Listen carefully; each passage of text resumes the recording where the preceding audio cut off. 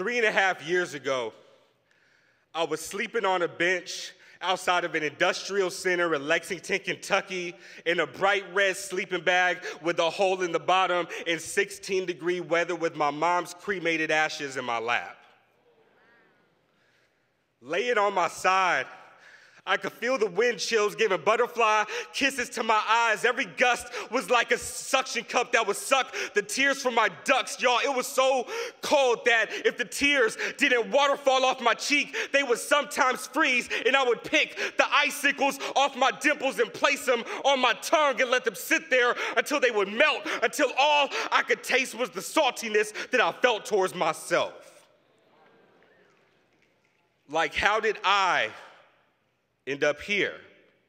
A 30-year-old man with no job, no mom, and spending the majority of my days in McDonald's building .coms on a Toshiba laptop with a broken spacebar key, living off McChicken sandwiches with coins that I used to scrape from the coin returns in vending machines, sneaking into McDonald's bathrooms with the same large McDonald's cup that I'd been drinking out of for the last month just so it wouldn't get molded, wearing the best clothes that I owned so the cashier wouldn't think that I was homeless. Because you would be amazed at how people with roofs treat people who they know that don't own them. And if there's one thing that I learned, it's that you can tell the true character of a Christian by the way that they treat people who they think can do nothing for them.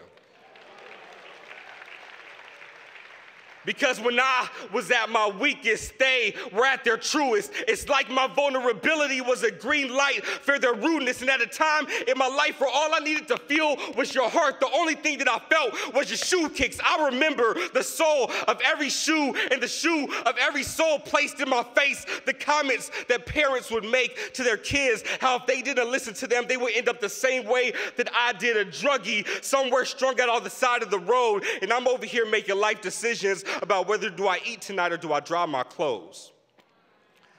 Like if I use my quarters to dry my clothes, then my sleeping bag will be warm and tonight I'll have heat, but if I don't, then in a couple days my clothes might mildew, but at least I'll have something to eat. I remember being in Lexington, Kentucky on Russell Cave and New Circle Road and laying in the street and listening to people's feet as they would walk a beat faster until they would pass me, and then they would slow back down to half speed because they didn't want their comfort to be imposed on by my tragedy. I'm sorry that my presence in this world is inconveniencing you, but when the foxes have holes and the birds have nests, but the Son of God doesn't even have a place to rest his head, I'm sure that he felt like an inconvenience too.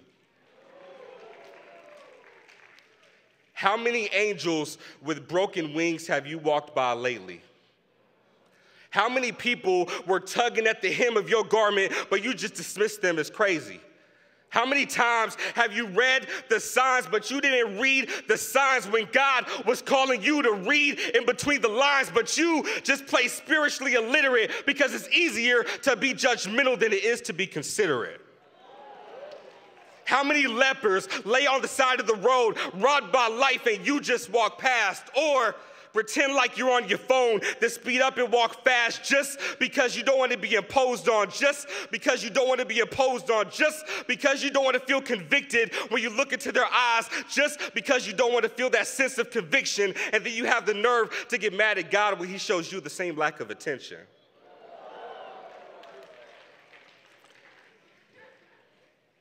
Right? Helping out those who are less fortunate is not just our commission. It's our job.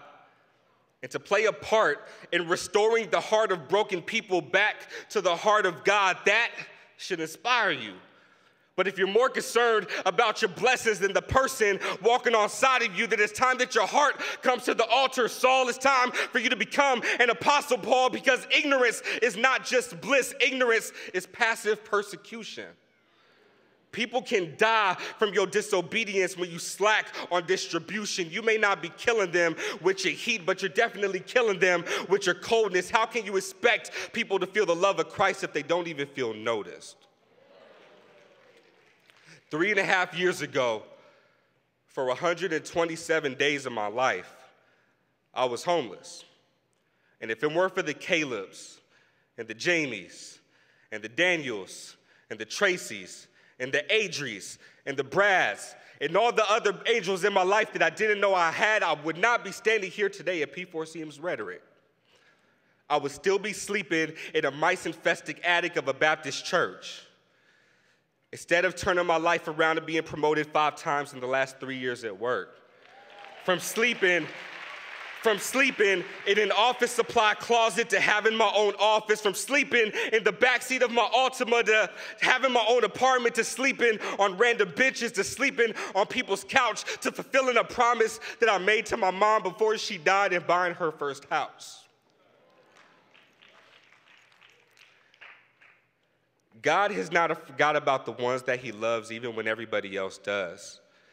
His silence should not be mistaken for his absence. Your prayers are not being ignored. And if he's called you to a life of suffering, he's also called you to his reward. So glory in your sufferings, because sufferings produce perseverance, and perseverance produces character, and character produces hope.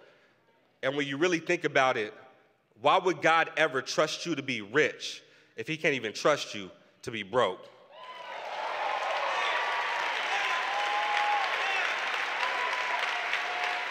Listen.